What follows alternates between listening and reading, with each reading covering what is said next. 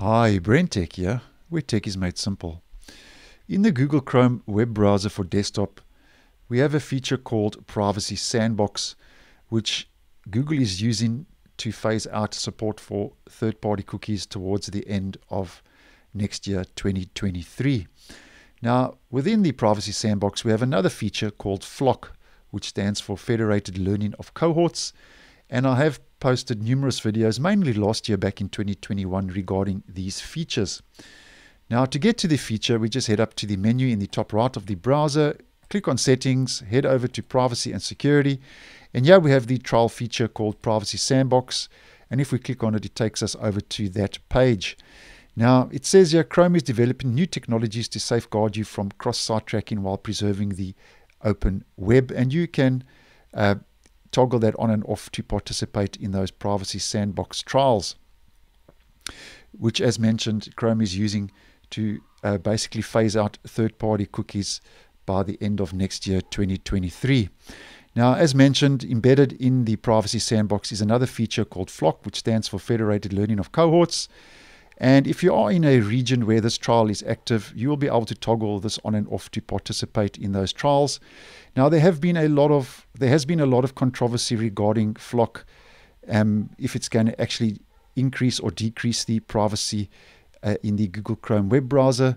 Because basically what it does is it says when this control is on and the status is active, Chrome determines which large group of people or cohort your recent browsing activity is most similar to, and then advertisers can select ads for that group or cohort, and then your browsing activity is kept private on your device according to Google.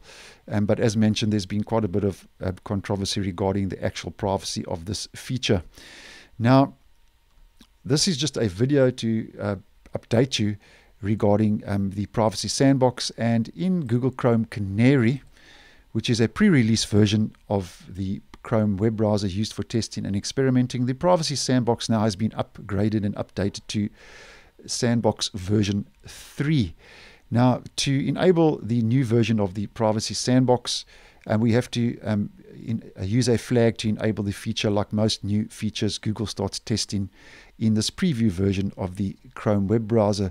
So to do this, we head up to our Omnibox, our address bar, enter Chrome://flags, and in this search, you can just type in privacy, which will be enough to bring up that relevant flag. And here we have it. Privacy Sandbox version 3 enables an updated Privacy Sandbox UI, that's user interface. Also enables some related features, and that's available for Mac, Windows, Linux, Chrome OS, and Fuchsia. Now, there's two options, disabled and enabled, and we're going to enable it. We relaunch the browser to apply that flag. And now if we go back to the Privacy and Security menu, click on Privacy Sandbox, you will see that the Privacy Sandbox now has been updated, where you can still take part in those trials to toggle the feature on and off. Now, at the moment, most of these new features are just placeholders and are just the main features, and there's not much actually going on because this is early days, and there's actually not too much known about this new Privacy Sandbox feature.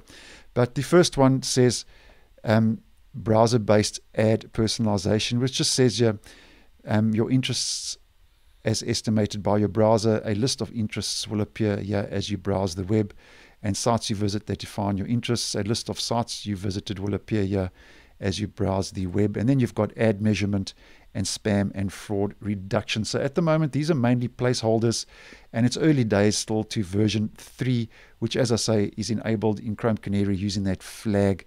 But I just wanted to update you, as I did post numerous videos on this previously, and as I get more information and more features and options get added, I will post accordingly.